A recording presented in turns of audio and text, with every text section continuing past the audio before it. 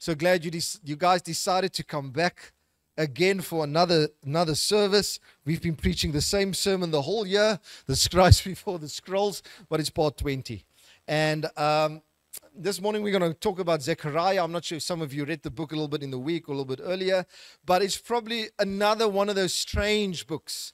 Zechariah, he comes to a point where he sees all these weird visions and people struggle to interpret this vision. It's just strange.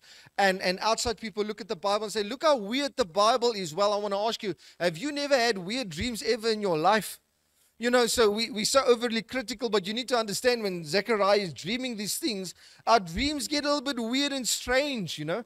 And then through the dream, Zechariah writes and he says, God is showing him something, and he tries to explain what's happening. And I'm excited to jump into some of these passages today. I'm going to ask you, okay, you guys can just follow off on the pulpit, off the screen. If this microphone gives off a lot of bass, you all guys are welcome just to switch it out, especially when I start shouting. But it's out of love. We're going to talk from Zechariah chapter 8, verse 1, and it says the following. And the word of the Lord of hosts came, saying, Thus says the Lord of hosts, I am jealous for Zion with great jealousy, and I am jealous for her with great, I love that word. No, but you must do it in a wrath. Okay. Verse 3, Thus says the Lord, I have returned to Zion, and I will dwell in the midst of Jerusalem.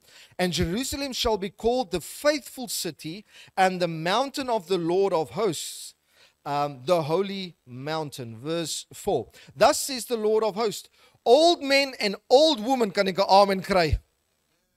Okay, fantastic. Old men and old women shall again sit in the streets of Jerusalem, each with staff in their hand, because of great age. I just want to pause there. What a blessing. What a blessing it is to get so old you are struggling to walk. To get so old you have to use a cane, you know. And this is exactly what Zechariah, I'm going to talk about that in a second. What a privilege to get old, you know. And I do understand that with age comes your body's deteriorating and things aren't working anymore. And, you know, life does happen. But what a blessing to be able to live through life and pursue dreams and goals and come to a point where you have seen it. And you have heard it, and you have a legacy that you can expand on. It's such a beautiful part. But it's not only just for old people. When verse 5 says, And the streets of the city shall be full of boys and girls playing in its streets. Thus says the Lord of hosts, if it is marvelous in the sight of the remnant of his people in those days, should it also be marvelous in my sight, declares the Lord of hosts. Verse 7. Thus says the Lord of hosts, Behold, I will save my people from the east country and from the west country, and I will bring them to dwell in the midst of Jerusalem. And listen to this beautiful verse. And they shall be my people, and I will be their God. I mean, just that phrase gets repeated so many times in the Old Testament, okay? And they shall be my people, and I will be their God in faithfulness and in righteousness. Dankie JJ. So, jy kan aangaan na die volgende slide toe vir my. Thank you. Ooh, this is going to be worse. Okay, don't worry. Okay, we'll go through it. Okay, we're going to talk a little bit about Zechariah, and I need you to understand we're building off of our previous service. So don't worry, I'm not going to do a recap because I need a little bit more time to run through Zechariah because it's a little bit of a longer and a little bit more deeper book. But if you missed last week's sermon, just go check it out. It's online available, and it builds into Zechariah. Now, you need to understand that Zechariah took over from the previous prophet. So it's not distances apart. It's not crazy amount of time. It's one prophet flowing to another prophet. And you guys, if you've been here for a while, you know it's the return of Jerusalem. It's the return of the Israelites. They're restoring their nation. They're trying to build the temple. They're trying to fix the wall. And it's in that whole process. I'm not going to expand on that too much. But if you find yourself a little bit lost, you need to watch the previous sermons. Now, let's jump into Zechariah, and the part that we were reading about says the following, and thus says the Lord of hosts, old men and old women shall again sit in the streets of Jerusalem. And the reason why Zechariah is prophesying this is because of the devastation of the war. Because of what happened in Babylon, and you guys know we talk about Daniel and all this type of conversation. I'm not going to rewind back to that. When you go to your city, and you don't see people getting of old age anymore, that's a concerning sign. It's a sign of heartache. It's a sign of defeat. It's a sign of death, because loved ones are missing. They are not there to be the old people with a cane walking into church, sitting at the street corners, having a cup of tea. They are missing in your life. It's a sign of devastation. And Zechariah says he sees something. He sees a time of restoration that's about to come up in the nation, because we will have old people for a change. And sometimes younger people don't appreciate older people. Not sometimes, I almost want to say often. Often, us younger guys think we are smarter than the older people. We are busy with our lives, but we neglect to appreciate those who has gone before us. We neglect to show honor to those who's gone before us. And I know it's extremely difficult, because some of us feel that there's little things to honor in some of the seniors that we look up to, you know. And this is where my grandfather has been phenomenal, and I've shared this with you before. I just want to say this once more. He always said that this was probably the most significant sentence he ever said in my life, to me in my life. He said he always aims to live a life that's worthy of the honor of his kids and his grandkids. And that's the seniors that I was exposed to. And in that concept, that's where honor is due. That's where respect is due, because those were the people who gone before you. And what a blessing it is. I can recall what a phenomenal privilege it is, and I had the honor of even knowing my great-grandfather, okay? Some people, I'm getting one white hair on my beard, okay? It's just one, okay? And everyone is irritated because they just want to take it out. And I said, no, this is part of my legacy. My great-grandfather in Priska, okay, you know, that was an old woman with a long white beard, ladies and gentlemen. It was very thinned out, but he had a long white beard. I'm getting there, okay? I'm getting there. Gandalf and my great-grandfather is my idol. And so the idea and the concept is what a privilege it is to know the legacy and where your family line comes from. And I understand that's not true for everyone, but I want you to understand what Zechariah is trying to bring across. The positive sense where the place was destroyed, but restoration is taking place. And people will get old again for a change. But he doesn't leave it there. He goes from verse 5, and he says, and the streets of the city shall be full of boys and girls playing in the street. And again, I'm thinking when I was a little bit younger, 90s, okay, I'm not really a 90s child, but, you know, I'm so close to the 90s, let's call me a 90s child. And, you know, playing in the streets, running up and down, spilling met klappers, you know, just doing a lot of nonsense stuff, you know. I may or may not have accidentally driven into a few cars that's parked on the street corners, you know, just because I'm trying to learn how to drive a bicycle. And I want you to get this picture of being outside and the street lights goes on and you have a lot of kids causing nonsense in the street. They're making noise. They're playing cricket with the dustbins in the streets, and the balls of the ball are falling into your yard and they're jumping over. And you know, that's a sign. It's a sign of life. It's a sign of joy. It's a sign of health. And that's why people today are complaining and say, like, kids aren't doing that anymore, you know. But it's a sign of beautiful restoration. And Zechariah is writing about this, you know. The kids are out there playing talkie again for a change. Zechariah comes and he kind of expands a little bit on this, you know. But you need to understand that this is the vision, this is the dream, this is the heartbeat, but there are elements connected to this. This is not just going to happen on its own. It's not just it's not going to go on autopilot and this is what's going to happen. There's processes involved to come to this point of restoration. And the next verse says the following, verse 8, and it says, and I will bring them to dwell in the midst of Jerusalem, and they shall be my people, and I will be their God. And I want you to pick up on this terminology. Remember, the nation of Israel has been rebellious towards God consistently, and their life was in chaos. And now God says, I'm still willing to stay faithful to my part of this agreement, but I need you guys to do your part, okay? I don't want to just be your God. I want you to be my people as well.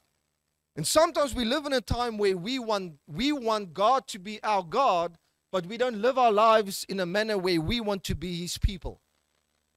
And so it becomes a little bit contradicting. And in that topic, we're going to spend a little bit of time today. Because just in the next part of this verse, the prophetic word comes out and it says the following.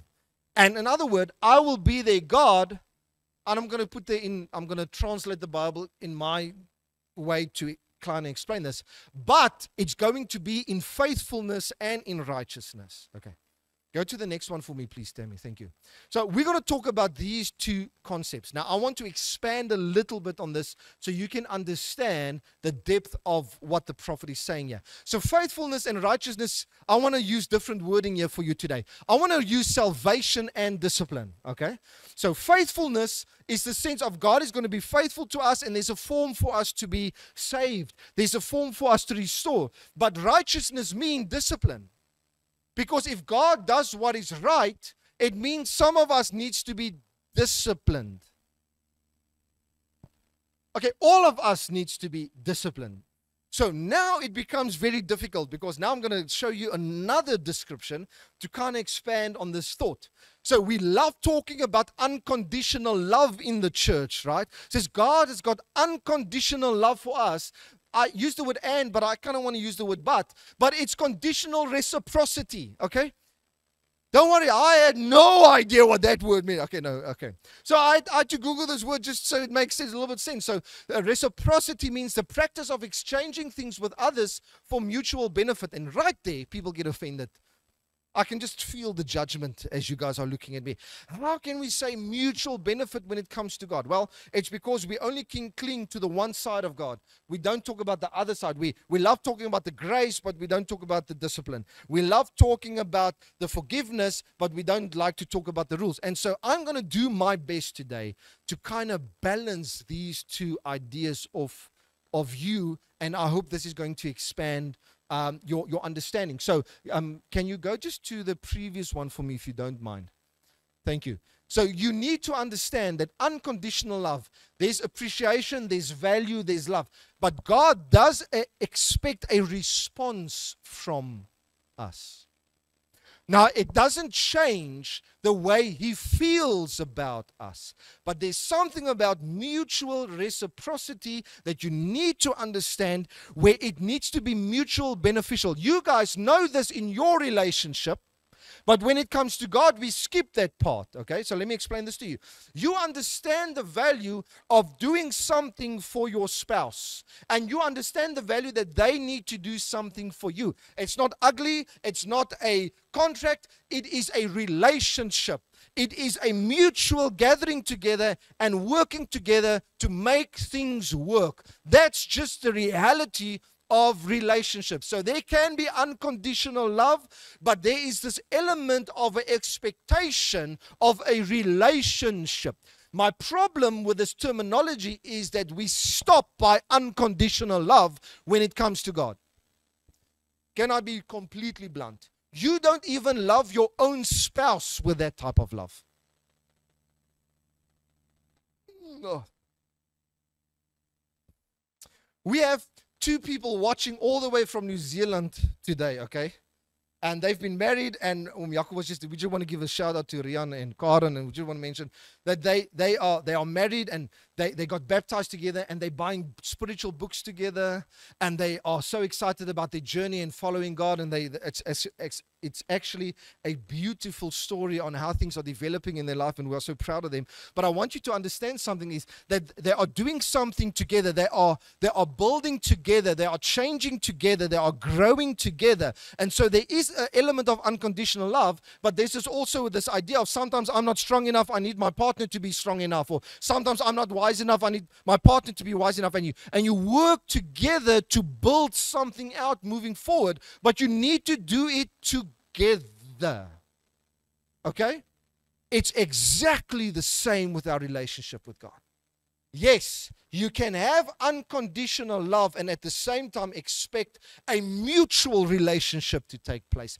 It works in life this way, and it works with God this way. And I know you guys, this doesn't sound like church. Well, this is the real story of the Bible. I'm going to explain everything to you in a second. Now, I'm going to go to a vision that Zechariah saw, And I want to link this conversation of unconditional love with this expected relationship conversation. We're going to look at this vision that Zechariah saw. And then I'm going to talk to you about my dad's favorite topic, the 3 rebellions. And what I'm going to do, I'm going to take all of them together. We're going to stick them together. And I hope at the end of the sermon, you're going to have a better idea on what I mean about this idea that God really does love us, but there's an expectation of us to respond towards that love. So it can make a little bit more sense. Okay, you can go to the first verse immediately.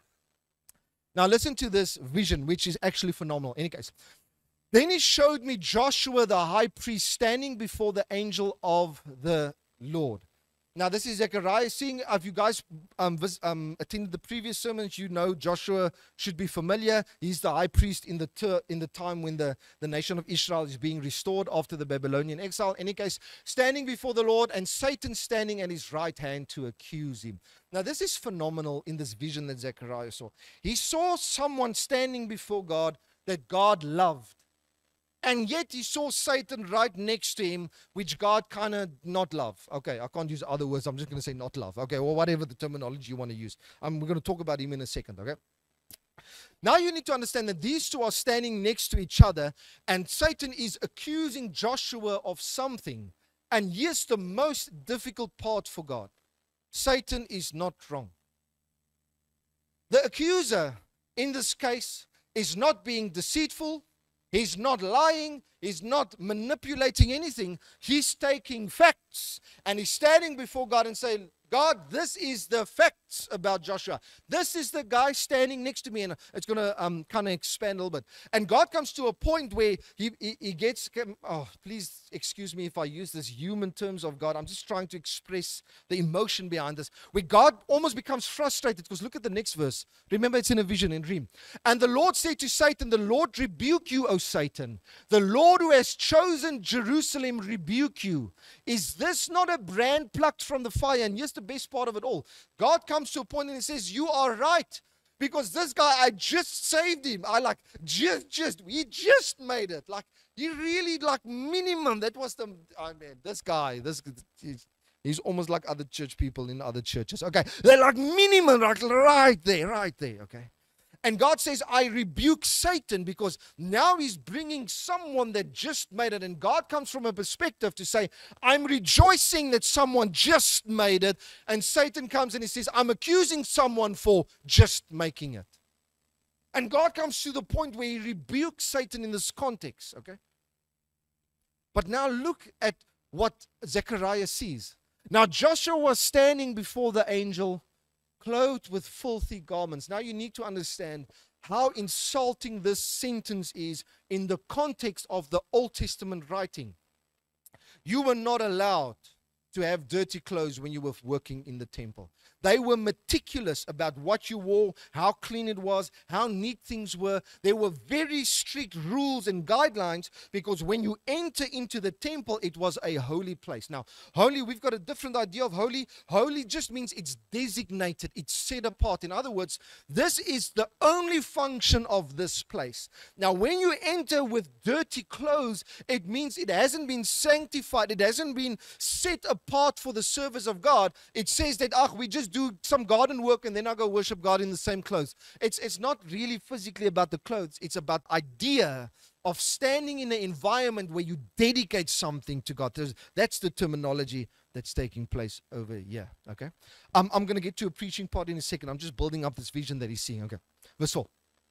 And the angel said to those who were standing before him, remove the filthy garments from him. And to him he said, behold, I have taken your iniquity away from you, and I will clothe you with pure vestments. In other words, even though you come into the house and you are dirty, God is willing to clean you.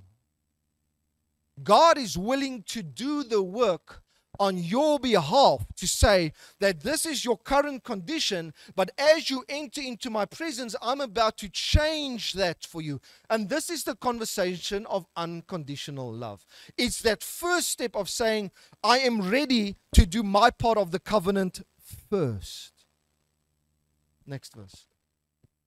And I said, let them put a clean turban on his head. So they put a clean turban on his head and clothed him with garments. And the angel of the Lord was standing by. Satan was ready to accuse, but God had his angel on the other side also ready to restore. And it's always going to be this battle between, am I worthy enough? Am I holy enough? Am I clean enough? And on the other side, you're going to have the angel of the Lord that's going to say, but I'm going to make you clean. I'm going to restore you. I'm going to put you in a position where you will shine. I will put you in a position where you will become clean. And that's usually where we kind of stop with the story, right? Okay. I just want to show you next verse quickly. And the angel of the Lord solemnly assured Joshua, verse 7. Thus says the Lord of hosts, if you walk in my ways and keep my charge, then. So we understand unconditional love. But if I'm not mistaken, that sounds very conditional to me. You see, so what we do as a modern society is we take one part of the conversation and we stop reading by the part where God puts us new clothes on and He cleans us. And if you just read a little bit further, you will understand there is conditional reciprocity. In other words, God says, I'm going to clean you. I'm going to put you in a position where you will be functional, but it's your job to stay clean. It's your job now. So I'm going to give you the ability to make sure that you go wash your clothes. I'm going to put you in an ability where you can respond to this unconditional love that I'm giving you. Okay? Because the problem is there's an accuser and he's not lying about us. Okay? He's not making things up about us. And God understands this, but God gets frustrated because He just saved us, like net so vinnig. And now we have this idea and this responsibility to respond, but we don't. We stop there. We stop reading the story too early. And then we've got the self-righteousness that we have in our life. And I want you to get this whole picture of God's real love for us. But I want you to understand that God's got a desire for something. God wants something. God expects something. And so I'm going to ask you this question today. What does God want? And so I had to go buy a book this week, okay? That says, what does God want? Okay, it's a real book, okay? Michael Laser, it's $60. I want to encourage you all, if there's one thing that you invest in, leave McDonald's just for 1 month and go buy that book for $60 on Kindle. It's very cheap. It's very phenomenal. I'm going to blow your mind, okay? This is going to be, you don't have to cheer for this one, okay? So what does God want? He wants you, okay? Yeah, I spent $60 to get that answer out of the book, okay? He wants you. But the problem is, you know, we hear this, but we don't feel this. So I hope this morning, no, I'm not done. Calm down. I hope this morning that I can get you to feel this statement today. I want you to feel something today from God's perspective about coming to us in a way of cleaning us and then expecting something from us. And I want to change our hearts when it comes to God's expectation from us. And I want you to understand that it's time for us to respond in a specific manner towards Him. Not because we want Him to love us more, just because we want to show Him that we love Him. That's what a relationship is about. So we're going to just quickly talk about 3 points, but I want you to understand this concept. And this is going to be true from Genesis all the way through to, this guy said, to maps, all the parts in the Bible, okay, all the way through. God longs for a healthy family, okay? God just doesn't want a family. He wants a healthy family. And we live in a culture where we give God just a family. You know how we give God just a family? Oh, it's my dad. It's my dad. But I'm stealing from him. I'm responding to him. I'm running away from him. I'm doing whatever I want to do. And so we give God a family, but the conversation is a healthy family. And here's the thing. God determines the terms of a healthy family. This is not determined by us. This is determined by Him. And this is going to make the best sense when I'm going to talk to you about. The reason why I'm laughing is because my mom and my family, they are so tired of this. But I mean, I'm just going to share this with you in any case, okay? The three rebellions, okay? The three rebellions. Now, Leandro, okay.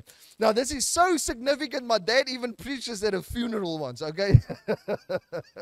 So, I'm just going to jump into this, and I want you to understand the heartbreak that God has been experienced or has been exposed to, if I can use earthly terms, because of us.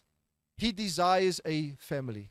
And I don't think we understand how strong that longing is for a family. Okay? And I'm hoping that this will open it up for you just a little bit. So don't miss this. We're talking about Zechariah. We're talking about this desire of restoration for the nation of Jerusalem.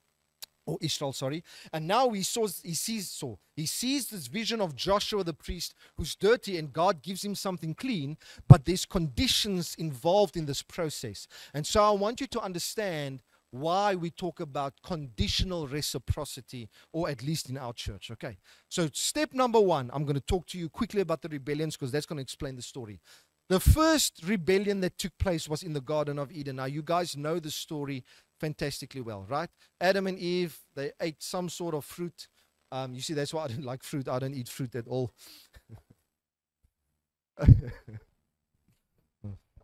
Sorry, I was talking to myself about jokes, but I can't say now. But and so we are most familiar with this conversation. And so we are Adam and Eve, and the Bible talks about this. And today we're not even sure if we believe in this, but I need you to understand the concept. Okay, I'm not going to expand on this point. I'm going to expand on point number 2 and point number 3. But I need you to understand something, that God comes to a point where He desires family. He desires family. And according to Genesis, that was why He created man. That is why He developed us. And He created us in His image. In other words, we have this ability to choose. We have this idea of morality. We have got this responsibility to choose God or to not choose Him. And that's the only way you can really have a real relationship, is if someone engages with you out of their own. Otherwise, it's just God making a robot and Him telling us to love Him. But here He gives us this option to choose. And this is the story of the Garden of Eden, this option to choose. But here's the thing, because it's in Genesis, we think this is this is where things started. But you need to understand, rebellion had a pretext. In other words, there was a conversation before this rebellion. Before Genesis, yes. But let me just carry on with this point, okay? You guys know the story of the Garden of Eden. One of God's supernatural children decided to dishonor God's decision to have a human family by tempting Eve, hoping God would destroy her and Adam. It's out of this book, What Does God Want? I really encourage you to read the book. The topic is simple, but the content is really amazing. So I want you to understand that. We always think that the first rebellion usually happens with Adam and Eve, but you need to understand there was an instigator behind this. Where did that instigator come from? From God's heavenly family. Now, no, weird, okay? It's going to get worse, okay? I love talking about these weird things about the Bible, okay? Okay, so Adam and Eve is there, but you need to understand there was someone in God's family that was rebellious, okay? Now, the reason why we have this conversation about a heavenly family is because when you read through the Bible, it just pops up the whole time. So God has got this heavenly family, but for some reason He wants an earthly family. He wants a materialistic family. And the idea of the Garden of Eden is where His families can live together, where His families can be together. And so this is why Adam and Eve in the Bible talks about was engaging with God's heavenly family as well, okay? Now, I know this is a little bit strange, but just read the Bible, okay? Just read it. It's there. I promise you, okay? But this is only the one rebellion. Now we say, the world is in this condition because of what Adam and Eve did. No. God's heavenly family and His earthly family rebelled against Him, and not just once, on multiple occasions. Now, you need to understand this. Why this becomes so significant is because God longs for a family, and every time He steps up, we step away. Every time he shows commitment, we move away. Every time he creates elements, his heavenly family rebels against him. And you've got this tension and this heartbreak of a dad that longs for a healthy family, but they are rebellious on the inside of their hearts.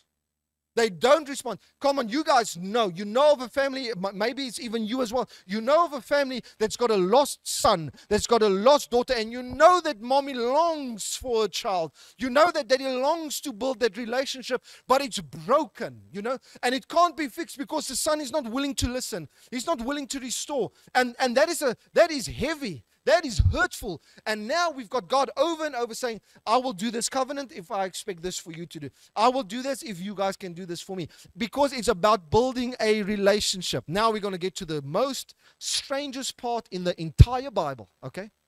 But it's in the Bible, I promise you. I promise you. Just read it, okay?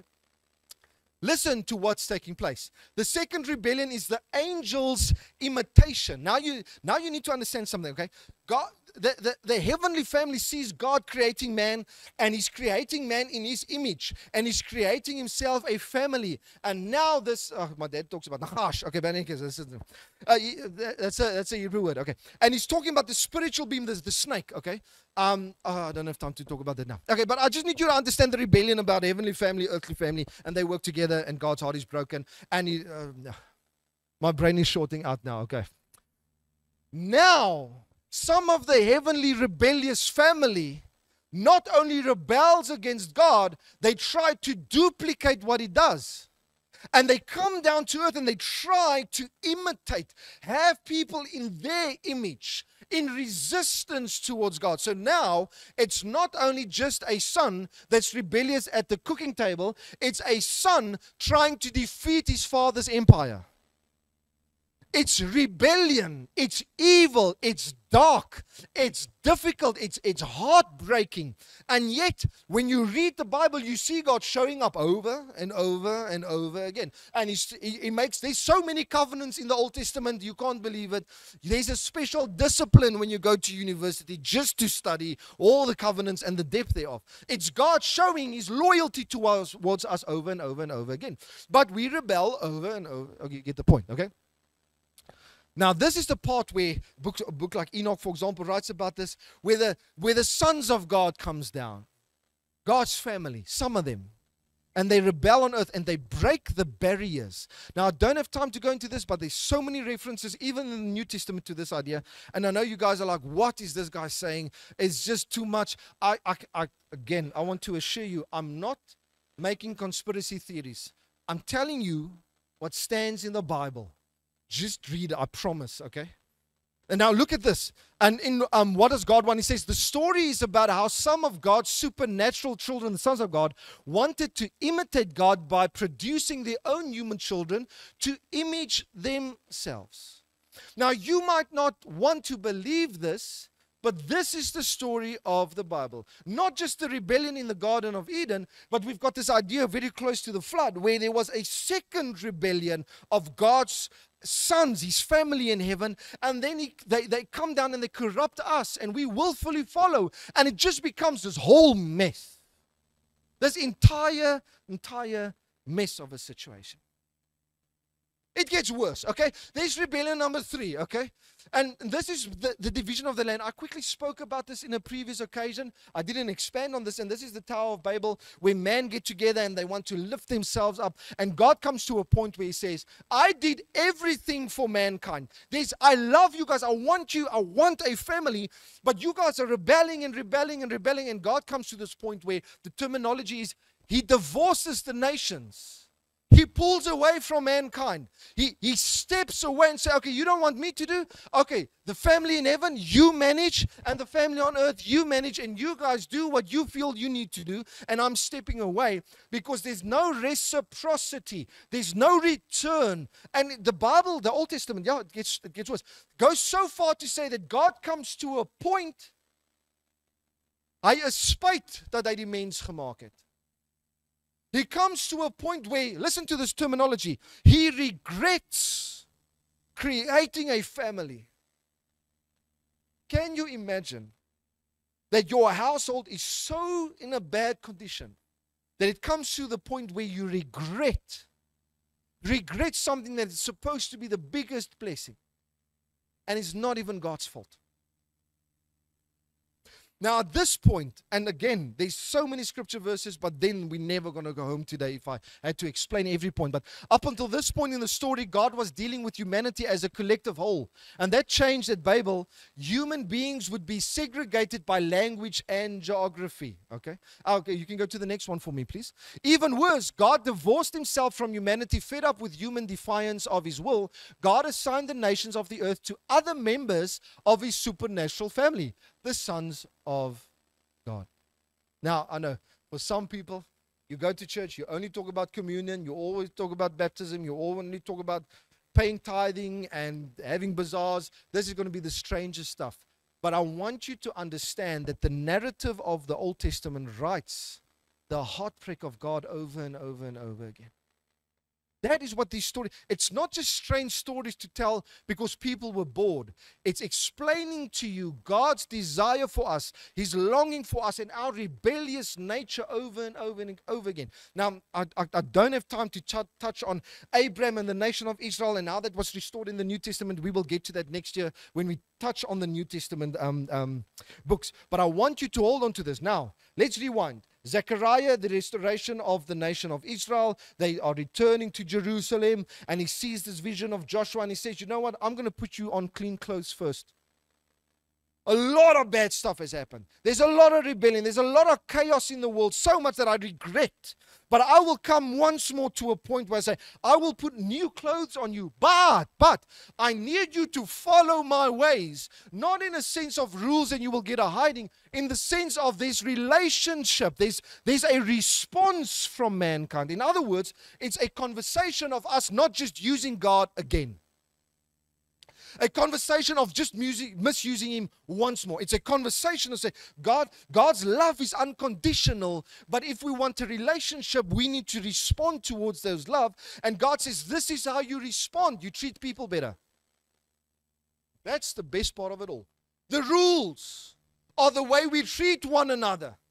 The rules are focused on community. The rules are not as much focused as ek mag nie rookie, ek mag nie drinkie, ek mag nie Netflix kykie. No. Most of God's rules and assignment is compared to how we treat each other. You know why?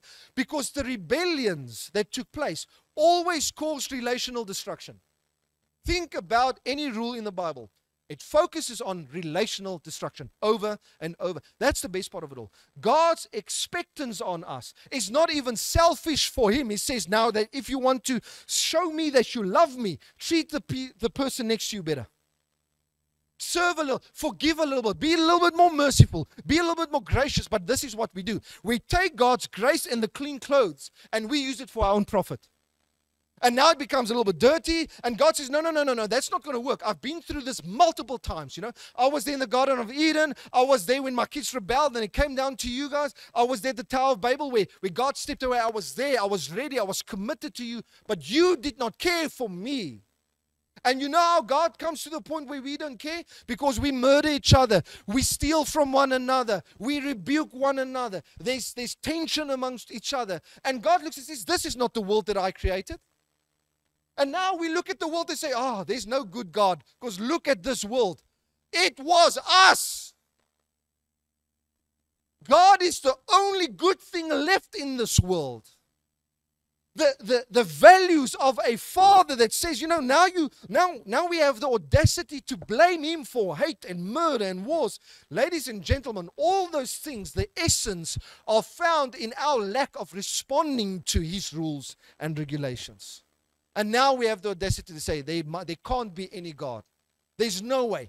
All these bad things happen in us. Where is God? Well, he tried a couple of times. He tried many times.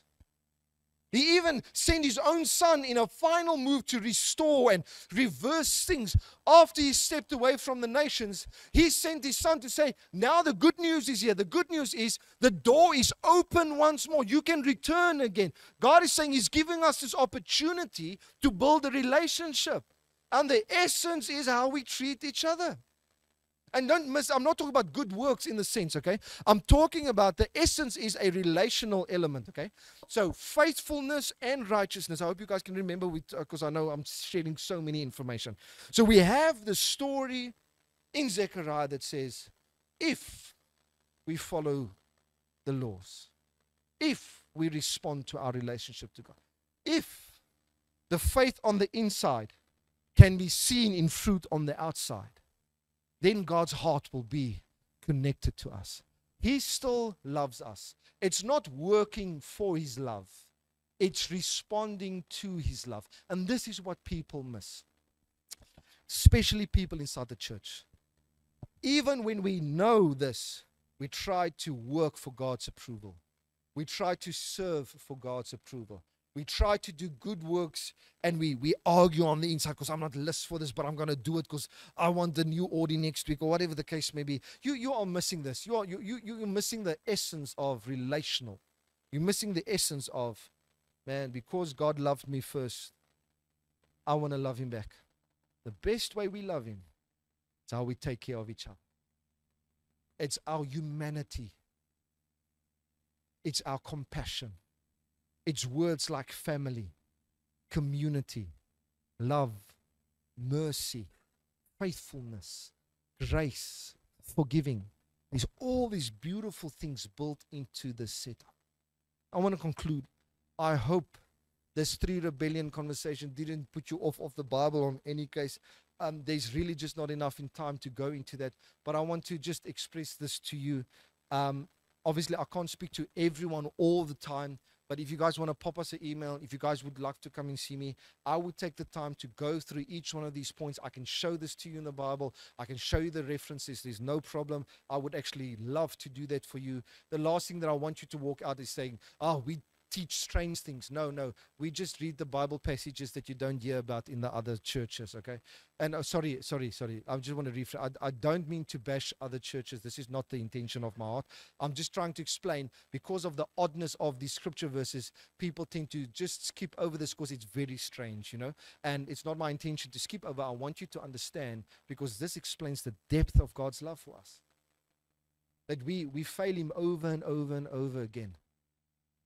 Yet you still have another opportunity to be here. I'm messed up in the week, and God just expects me just to express that confession. In other words, Lord, I messed up. And God says, well, let's give it another go. Why? Because there's relationship. But if you show up for unconditional love only, you're going to come to a point in your life where you are going to say, God does not exist because I gave a 10 rand to the church and He never gave me 100 rand back. You're going to come to a point in your life where you say, I prayed, I never got the promotion, because you are consuming from God and you are not contributing to God. Relationship, it's conditional reciprocity. It's conditional. God makes a covenant, but a covenant goes both ways. There's two sides of the story, where God gives His commitment from His side, but there's His expectation of a response. I want to just ask you one simple question and I'm done. Have you responded to God? Or have you just been consuming from God? Have you responded to God, or have you been just consuming from God? And we can preach and we can shout and we can do a lot of things, but this is a personal decision that you need to make. Say, Lord, I'm going to pursue You. I'm going to build a relationship with You. I'm not here just to get a blessing and run out the front door. I'm sorry for messing up. I've out of the story about the rebellions and how things are messing up. All that God wants is His family to sit around the table, share a meal. Sometimes the only thing that I want in my family is just for one day where we gather together. Kids aren't complaining about fighting about whose tennis ball is where. Kids aren't fighting about whose shoe is whose shoe. Who used the floss last. We just want peace where we gather together, we have a meal, and we laugh at a couple of jokes about bad service at a restaurant. But I will tell to you guys about that at another stage. The waffle was so dry, I was convinced they just took a cutout off the board and just put it down on the table. But I'm going to talk about that in another. But I hope you're getting the heart of this. I hope you're getting the heart of this. Treat people better. Just start there. Treat people better. Have compassion. Have a little bit of love. have a little bit of grace. If you can just get there, you are taking a step closer in responding towards God. Because you have received grace, now you need to be grace. You have received forgiveness, and now you need to be forgiveness. I hope this is putting Zechariah a little bit in a context for you guys, and I hope this has been a blessing to you. Oh, I hope this is not confusing, but you guys are smart enough. I know this. You guys are smart enough because you know what the right thing is on the inside of them. Maybe the information was a little bit strange, but you know the values, the relationship, the family that I'm talking about. That's the essence. That's why you are here, because this is what you know about God. And I hope that has been making a little bit sense to you. Let's pray together. Father, so our hearts are surrendered unto you, and we just want to say thank you for your word. Always powerful, always depth, always so rich, Father. And sometimes there's so many strange things in the word that sometimes we don't understand it always so well, Father. But we know one thing. We want to stand in a real relationship with you. And sometimes we mess things up, and sometimes we are rebellious on the inside of our hearts. But Father, we want to do what we can. We want to just return, because it's not just about consuming your unconditional love. We want to contribute to this relationship. We want to be part of a healthy family. We want to be the difference that this world needs, Father. So my prayer and desire is that your Spirit would just open up this word, that your Spirit would expand on these ideas in our inside of our hearts, Father. And above and beyond else, my desire this morning is that each one would respond to the call of standing in relationship with you, Father. So as we are praying, we just want to give anyone an opportunity that just want to open their heart before God and just surrender unto Him. Father, you know everyone's heart. May your Spirit just be with them in this process. Thank you for being good to us. We pray that in Jesus' wonderful name, and together we say amen and amen. Just the announcements. Thank you.